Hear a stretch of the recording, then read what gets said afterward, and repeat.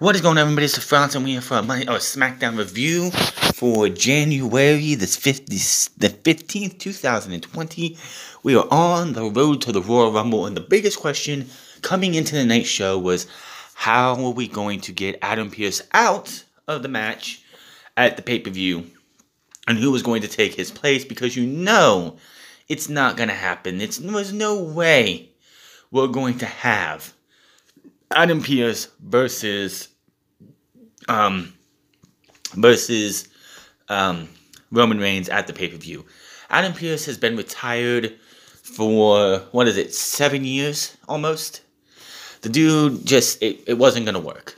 No matter what stipulation they put on this thing, Adam Pearce he's not in ring shape.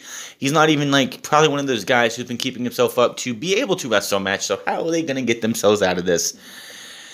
And honestly, I'm not impressed with how they did it. So we'll get to that in a bit. Backstage, we start the show off with backstage Roman Reigns and Paul Heyman. Roman's looking over the contract. Paul Heyman's looking over it too and says, it's just it's the same contract that you see every single time. It's the same BS. It's just, they take the contract that you saw at, say, TLC has a contract signing. They take that contract, they take out TLC, and they put the Royal Rumble in, so on and so forth. This match needs a stipulation. One that lets Roman Reigns be Roman Reigns and teach Adam Pearce a lesson. So, he goes and says, I'll take this and handle it. He thanks Roman as he walks off. Then we go to Jey Uso versus Shinsuke Nakamura, and my God, it's been fucking 3 years almost.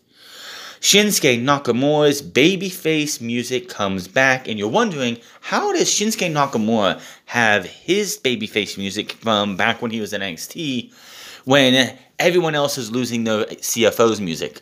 Simple. I'm pretty sure CFOs did not make Shinsuke Nakamura's theme music. I could be wrong, but I'm pretty sure Nakamura's theme was made by, I can't even remember the goddamn name, that violinist who was there, who did Shinsuke Nakamura's theme on his SmackDown debut. That guy and I think somebody else helped make Shinsuke Nakamura's theme, so that's why they're using his theme and can use his theme. The only thing missing, of course, is, and I know that they're keeping no more words from Jeff Hardy because they want it in front of a crowd. This is missing the crowd. The ability for the crowd to be there for the first time in almost 3 years, sing Shinsuke Nakamura's babyface theme, and sing him to the ring. One, I am glad that he's babyface again, because if you want to be honest about it, Nakamura's heel turn was it was all over the place. He turned heel to feud with AJ Styles because they didn't want it to be a one-time thing, and you didn't want to have babyface versus babyface for 6 months, for the 5 months that they feuded against each other. And then after that, of course, he won the United States Championship, didn't do anything with it. He kind of disappeared after beating, I think it was Finn Balor for it. Then he did nothing for forever, then went and won the tag team, did nothing with Rusev as tag team champ, tagging with him.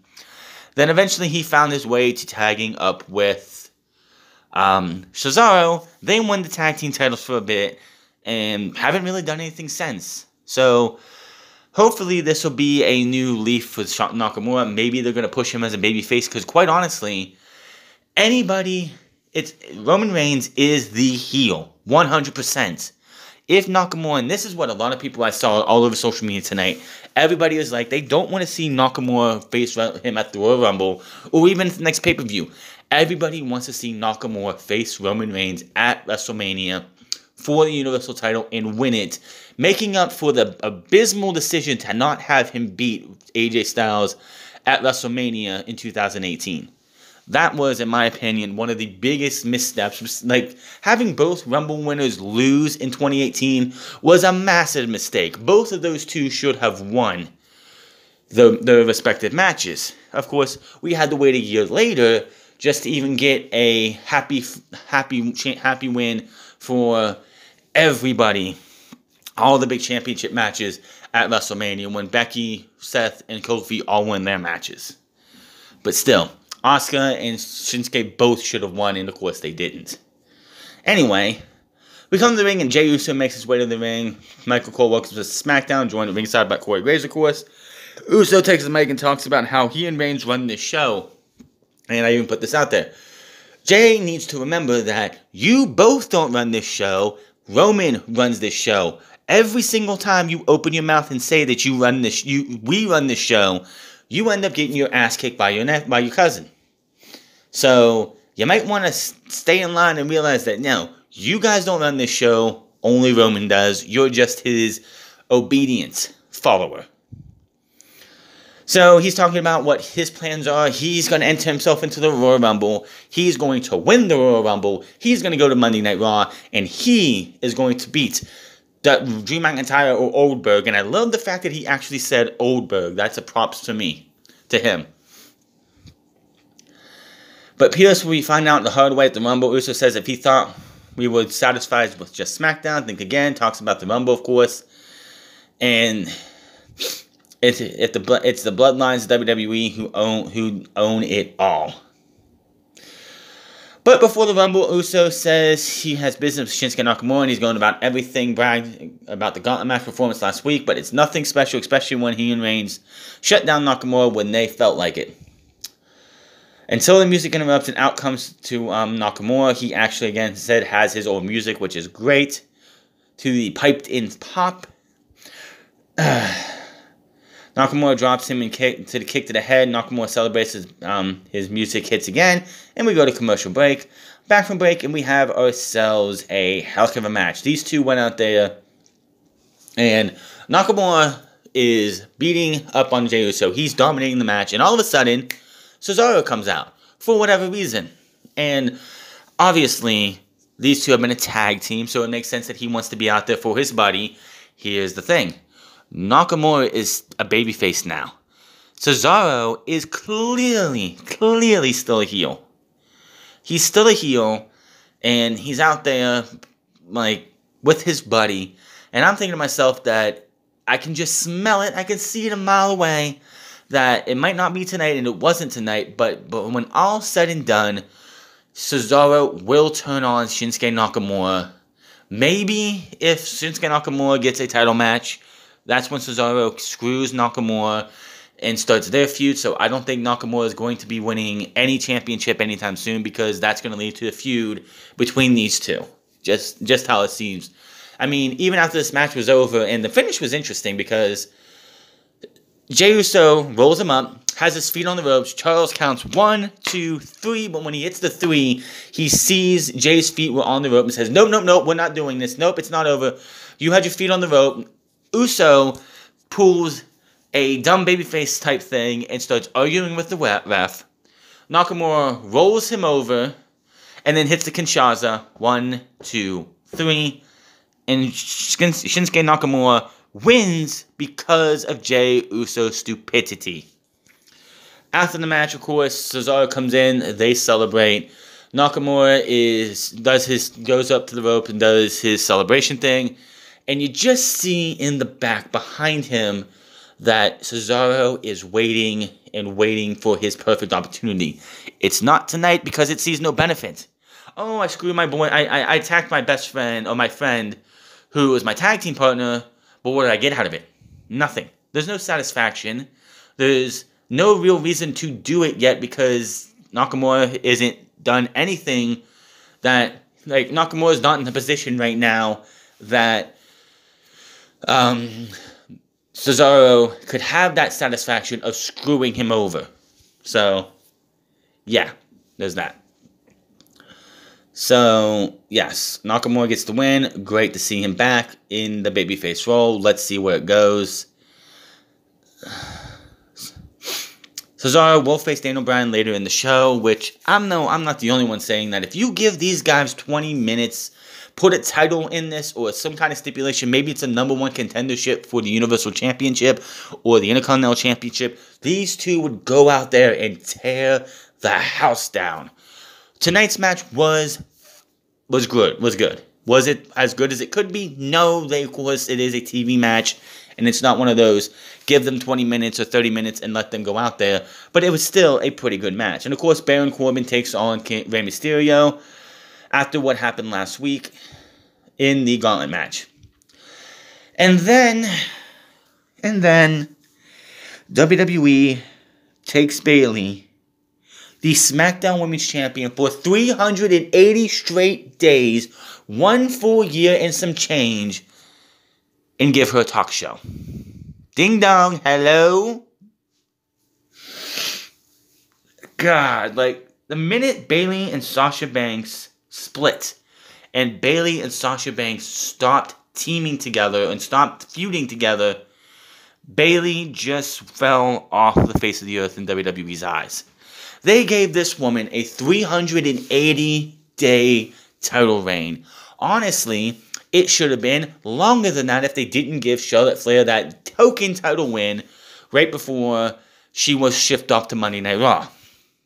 Bayley should have had like a 500-day title reign, which would have been fucking huge and would have been the longest, it would have been the longest continuous title reign in the modern world, wrestling, in the modern day for WWE, passing CM Punk up. But no, they decided to give Charlotte a 5-day title reign, which still to me made no sense. But that's neither here nor there. So, Bayley is going to have her own talk show, Ding Dong Hello, with her special guest, Bianca Belair. Two of the best they have, reduced to stupid shit like this. Wow.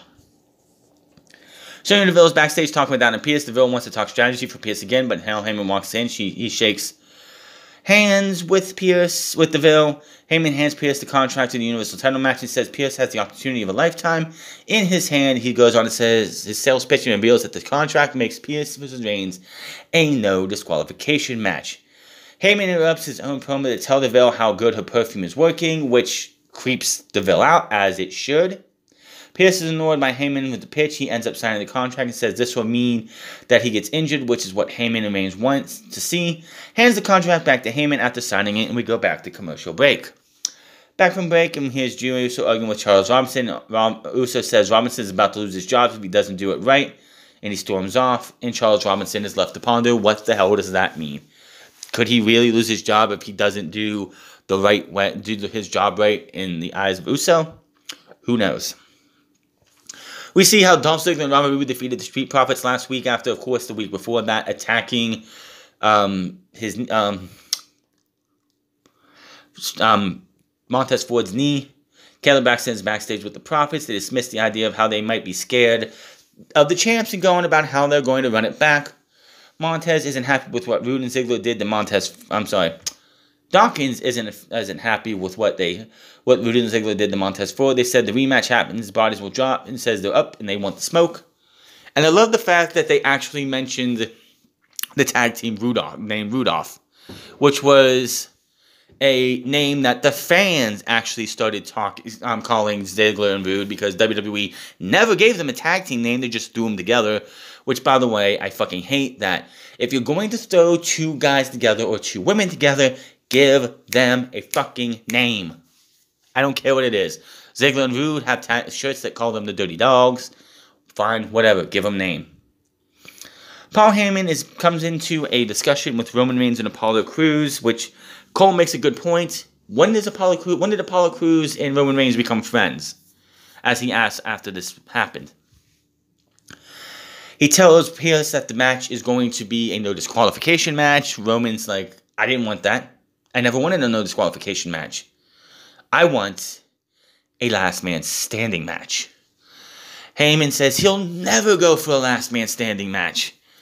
Roman's like, yes he will, because you're going to tell him he's going to sign this contract in the ring tonight. So of course that's your main event segment. And he's talking to Apollo Crews about what? I don't know. Rey Mysterio vs. Corbin is coming up later, but we go to Natalya versus Liv Morgan. Out come the Riot Squad with Billie Kay, who is trying to be punk rock, which she's not and never will be. So, I had to turn the volume down on this match simply because Billie Kay went on commentary. I don't care if the Moronics aren't together anymore or not. When either one of them are on commentary or put a mic in front of their face, I go on mute because the Moronics are terrible. So, basically this match is Liv Morgan, a good portion of it was Natalya, just for whatever reason, gets very aggressive, just starts beating the hell out of Liv Morgan, shoves her hand into the chin of Liv Morgan, and she's yelling at her. Just got completely pissed off. Then Liv Morgan gets a comeback. She's coming back at it, but in the end, Billie Kay cost Liv Morgan the match because she first goes back over to Ruby Riott. She tries to start cheering cheer on Liv Morgan. Then she walks over to the side where Tamina's at, and she starts saying something. Then Tamina, she backs away, and she goes around the other side, and she gets into the ring. Ruby Riott tries to stop her, a little too late, and then as she's going from one side to the other, Liv Morgan gets rolled up and squashed for the 1, 2, 3. Billie Kay screwed Liv Morgan. So fucking dumb. Of course, you have to show how stupid Billie Kay is and how nobody wants to be her friend. And it's just bullshit after bullshit after bullshit stuff that I don't even want to see. I digress. So, after that, we see what happened with the gauntlet match between Rey Mysterio and Corbin last week. And then we have that match. And the story in this match is what is happening on the outside. Dominic is on commentary. And Dominic is got to work on his speaking because, my God, he's being asked things by Graves and Cole, and he just sounds so bland, so generic. This guy has no character development going on. He just seems like, oh yeah, I'm so happy to be here. I want to win the tag team titles with my dad. It's his fight. I don't want to have to get in there. I don't want to mess his business up. And it's just so painstakingly cringy to listen to him talk because he brings nothing. This is definitely, he has the in-ring skill. He does. There's no doubt about it. WWE wouldn't even give him a chance if he didn't have any in-ring skill. In the few matches that he's had, it's been, of course, against Murphy and Seth Rollins, which, by the way, speaking of Murphy, where's Aaliyah and Murphy at? For months, Aaliyah came out with her brother and dad. And then she started this relationship with Murphy. So, here's the thing I wonder. They haven't been seen in about a month and a half, right? 2 months maybe? And I have to wonder, will Murphy disappear until he shows up at the Rumble, goes in there, wrestles or whatever, gets eliminated, and the next time we see him, he's not around the Mysterios anymore. He's not with Aaliyah anymore. And they're just going to drop her. They're going to drop the whole storyline completely. That's what it feels like. And that's honestly what I think they're going to do. That's the only thing I can think of. Is that WWE has dropped Murphy and Aaliyah as a couple. And they're not even going to write it off. They're just going to say, we're done. That's it. That's all I got to say about that. I think that's what they're going to do. Is that the next time we... So... Also, part of this match is that you have Rey Mysterio going up at Corbin. Corbin, every so often, yelling at and insulting Dominic on the outside. Corey Graves egging him on to try and go out there and defend his father's pride and do something to stand up for himself. He has to make his own path. He can't just follow in his father's footsteps. And Dominic just doesn't... Again... In-ring skill, good, it's going to improve. Mic skill, terrible. The whole time, I'm sitting here this guy's leagues, He honestly, if WWE really wanted to be fair to Dominic, they would have put him in NXT in the Performance Center to work on his comments, on everything. Yes, like I said, in-ring skill, fine. It'll get better with more matches he has. His presentation, right now, he's just Rey Mysterio's son, and that's what he's going to be. And honestly, I think he should carve his own path, not be Prince Mysterio as he wants to be. Come up with his own fucking name. He wants to wear a mask. Little too late on that one. People already seen your face, so a mask wouldn't matter unless they want to do something to quote unquote disfigure his face. So he's getting egged on by both the words of Corbin and Corey Graves. So he tries to get up and do something. Corbin levels him. They get back in the ring. Rey Mysterio looks like he's getting ready to do something. Dominic tries to come in. Rey stops him. And Rey gets pushed into Dominic. End of days 1, 2, 3. And Rey Mysterio loses because of his son. Now, I'm not all for Baron Corbin winning anything, really. But this pays into the story of Rey Mysterio and Dominic. Which, again, it feels like the whole Mysterio family thing is just down to Rey Mysterio and Dominic. Now, for the time being, if they just want Rey Mysterio to do the talking for these two, that is fine because Dominic needs to work on all of that. His stature for me in wrestling took a big hit tonight because it was terrible. His entire time on commentary was just terrible.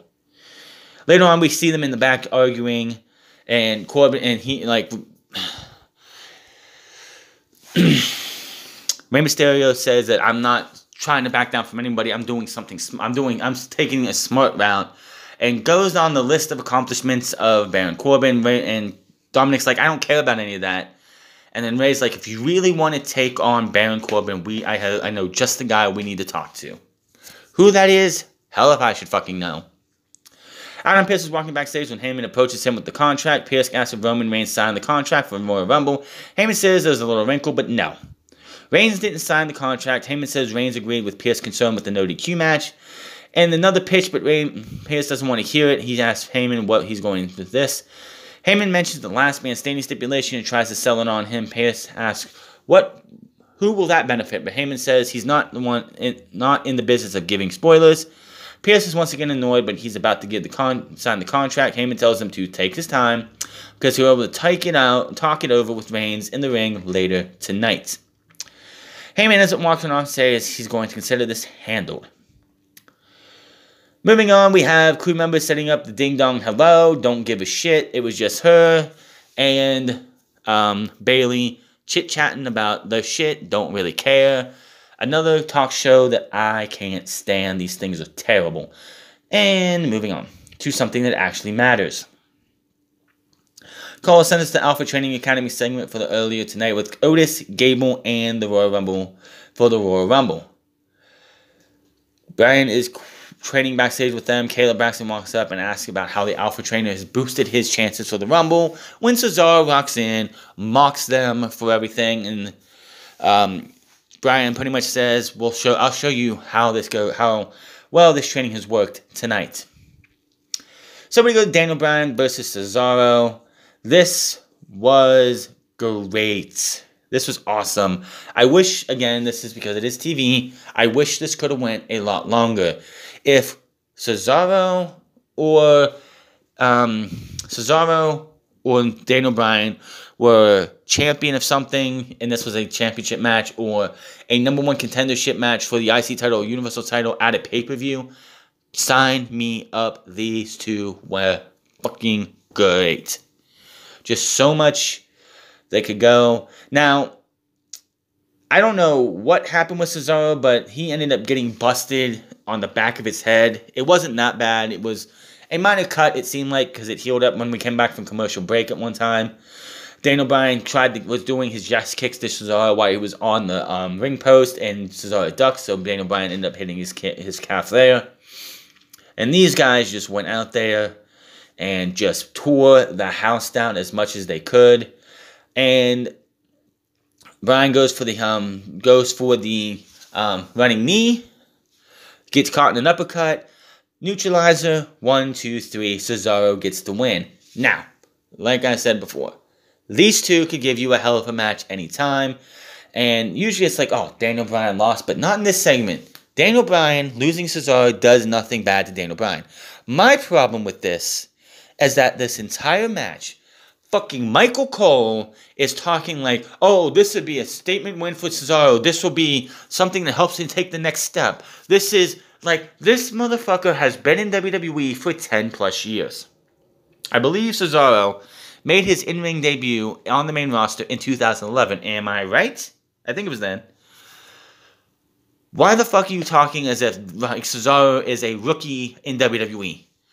The only thing keeping Cesaro back and down is Vince McMahon and his fact that, oh, Cesaro can't cut a great promo, so we can't push this guy.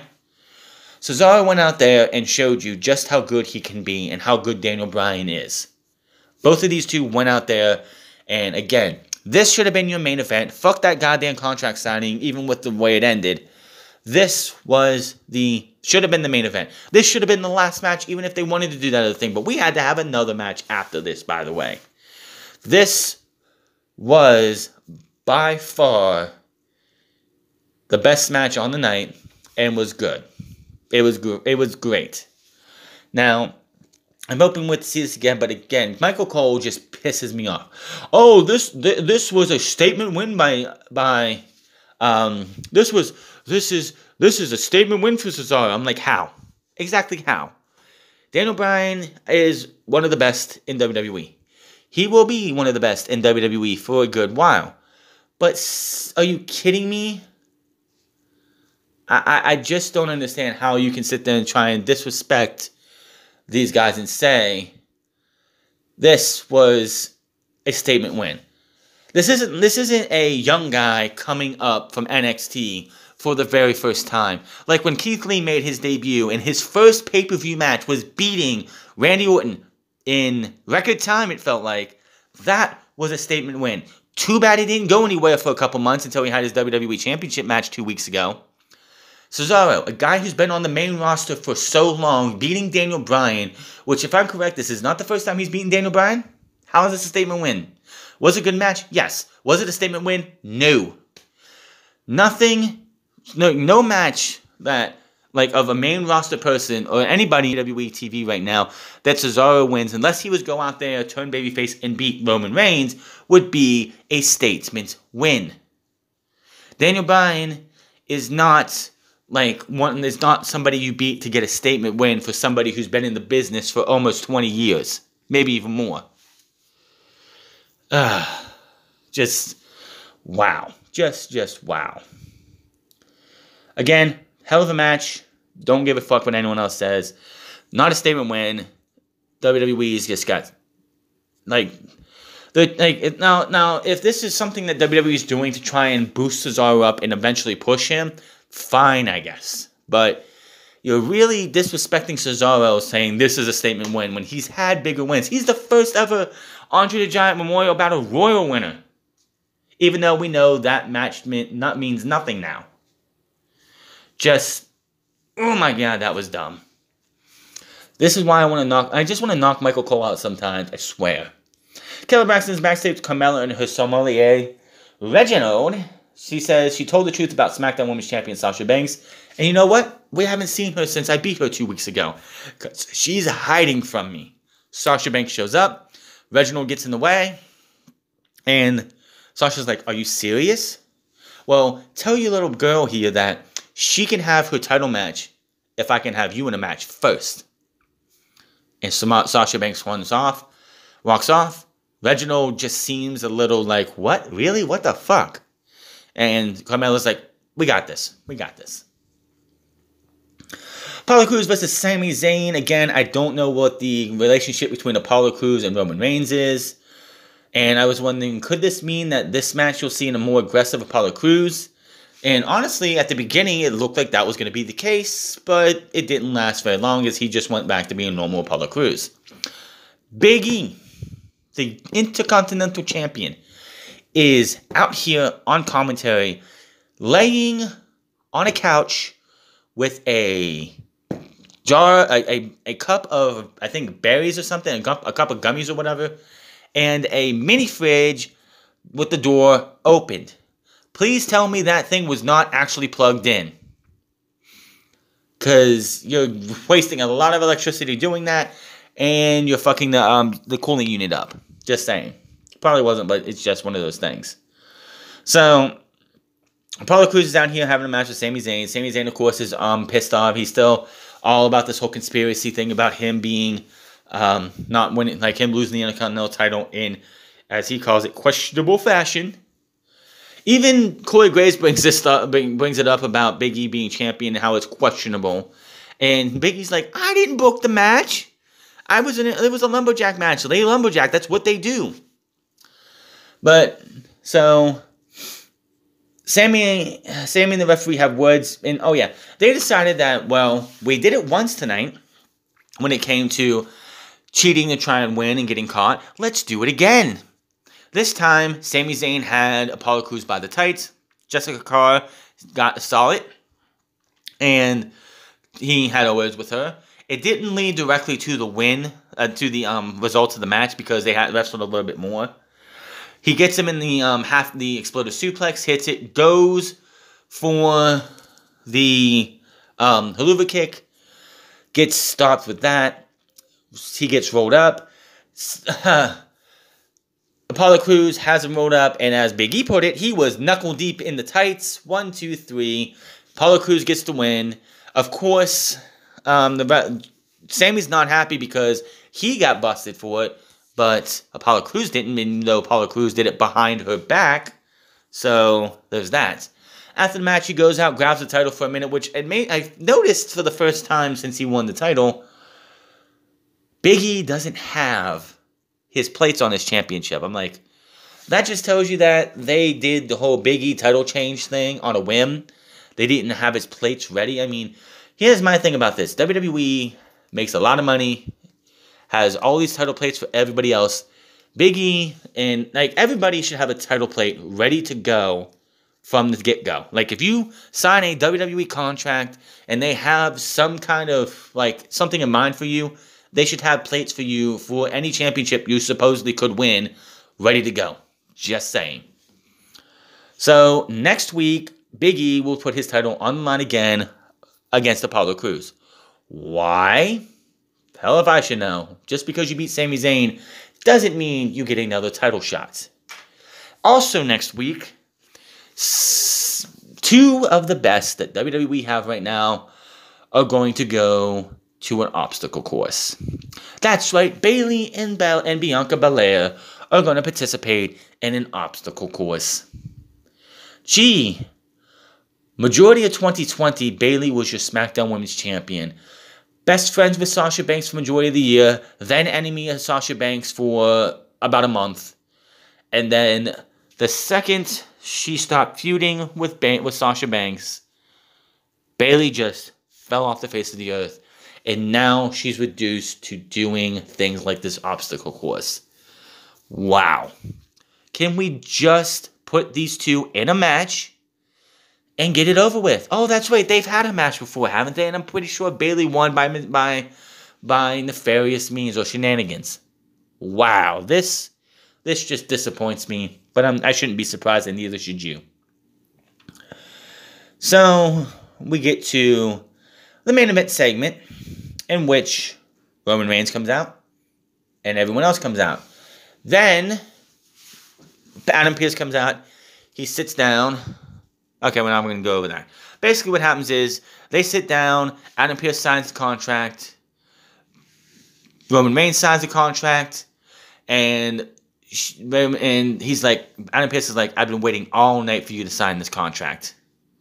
He leaves the ring without saying another word, starts heading up the ramp, and his knee starts limping, and he starts limping even worse. And he's like, man, my knee it's one of those old injuries, you know, from just years of wrestling. It's an injury that just keeps piling up, and I don't know if I'm going to be medically cleared for a match. And just like every contract that WWE says, card subject to change. And I need to find a suitable replacement, and that suitable replacement is Kevin Owens. That's right. Even though Kevin Owens lost the cage match, he lost the TLC match, it's going to be Kevin Owens versus Roman Reigns in a last man standing match. Oh my God, why? I mean, honestly, this just tells you they have nobody else because they want everyone else in the Rumble. Kevin Owens is it. Which means we get a rematch against... we get a rematch from, what was it? 2017's Royal Rumble? When Kevin Owens was the Universal Champion and Roman Reigns was going up against him. When Braun Strowman made his appearance and destroyed Roman Reigns, costing him the match. Yeah. This time around will probably be a lot better because that match absolutely fucking sucked and it wasn't Kevin Owens' fault. It was just Roman Reigns was miscast as a good guy. How much you want to bet it's going to be 2-on-1 for the majority of the match? Do I want to see Kevin Owens versus Roman Reigns again? Not really. We saw it twice. And Kevin Owens lost both times quite easily because pretty much because of Jey Uso. What's going to stop Jey Uso from being in a last man stand, getting involved in this last man standing match? Since they can go everywhere, they can go anywhere in the scene. And honestly, I would love to see this last man standing match go to the other part of Tropicana Field that isn't being used. Because if you didn't know, they cut off like half of Tropicana Field, and that's what they're using for the Thunderdome. I think that would be interesting to see what they do there. But it is going to be Kevin Owens versus Roman Reigns for the third time. Hopefully, then this is going to probably be it because, or they'll wait, especially if the Elimination Chamber is, well, actually, no. I can see the Elimination Chamber being either A, the number one contendership for the Universal Championship, or B, will be Roman putting his title on the line. Most likely, probably A. But we'll have to wait and see what happens. The Royal Rumble is going to be coming to you at the end of the month. And SmackDown, that was it. Hit that subscribe button, comment down below, like or dislike this video. Find me on Minds at The France Club. Find me on twitch.tv/The France Club. And find me on Instagram at The France Club. And I will see you guys on Monday, because I don't give a shit about Hard to Kill, even if Kenny Omega's there. Until then, my name is The France, and I'll see you guys later.